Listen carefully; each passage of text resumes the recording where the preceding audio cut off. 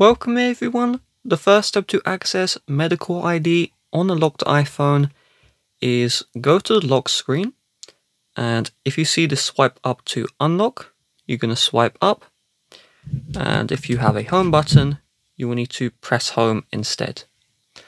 Once on the passcode screen, you're going to tap on emergency, and if you see medical ID here, you're going to tap on it, and now you can see the medical ID information. If this option doesn't appear, then the iPhone which you have has not added their medical information, or if they have, you also have to turn on the option for the medical ID to show up in the lock screen. And if you need to add your medical ID to the lock screen, just search up how to add medical ID to lock screen on iPhone, and you should find my video.